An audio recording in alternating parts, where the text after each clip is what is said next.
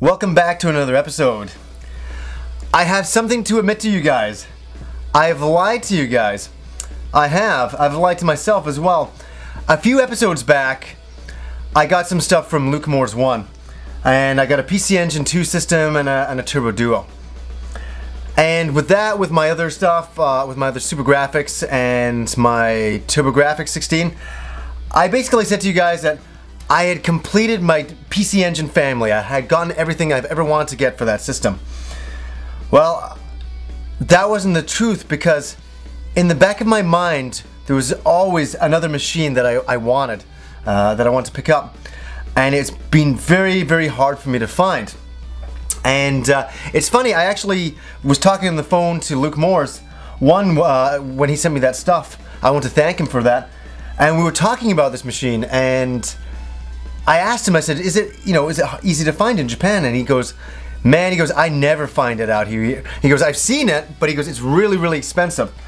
And that's also the thing with this machine is, I've looked on eBay and it's extraordinary. The prices vary from like $300 to $500 boxed. Well, and I rarely see one. I've never seen one without a box. And I can live with this machine without a box. I just wanted to own it.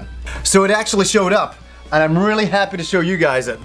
But before I open it up, I want to get into a bit of the history of me and the PC Engine. I've never really actually explained where I first heard about it, how why I became so obsessed with it.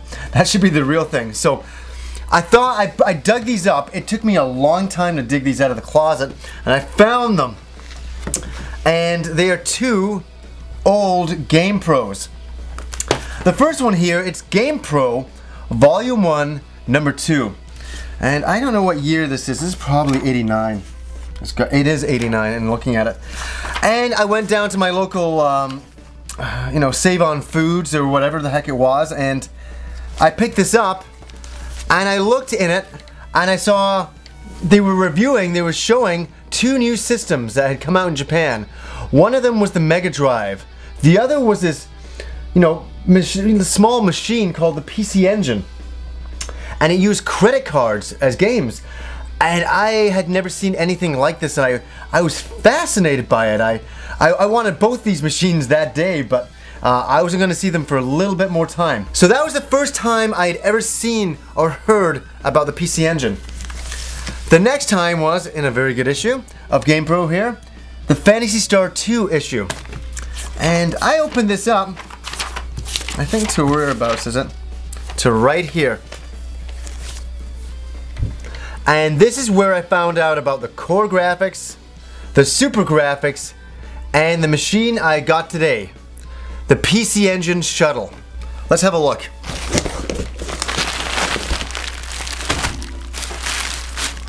Here we go with the basic machine here. Here we go. So here is the PC Engine Shuttle. So all this is a PC Engine, but it's shaped in the shape of a shuttle.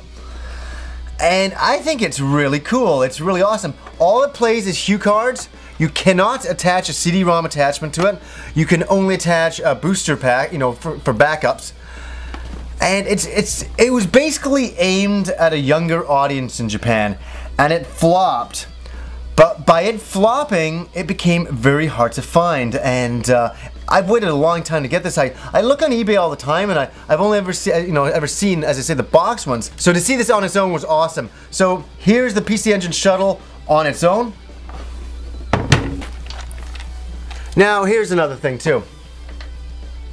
The controller is actually a specific PC Engine Shuttle controller. It's only shaped that way for this particular machine.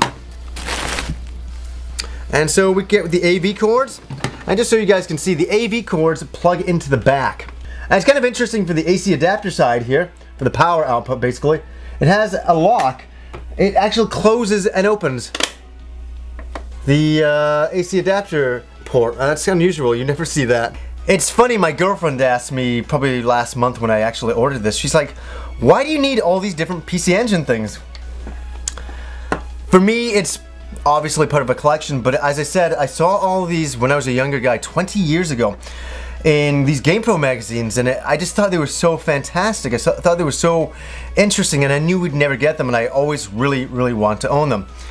So it is a completion of a collection for 20 years that I finally have here with the PC Engine Shuttle. It's fantastic. I finally have, and I can say for all certainty now that my PC Engine family is complete. I own every single thing that I want to own for the PC Engine family.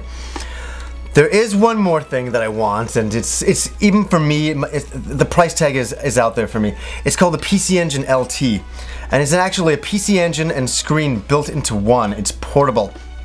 And it's really rare and it's really expensive. So I'm gonna pass on that. I can let that one go. But to get the PC Engine today was really, really cool. And from what I know, Luke Morse told me this as well, that the PC Engine Shuttle is also known as the satellite in Japan. And that's another name for it. So I thought that was really interesting. I didn't know that beforehand. You know what I find so funny is look at this. This actually looks like a shuttle. Check that on the side there. And the back and the front.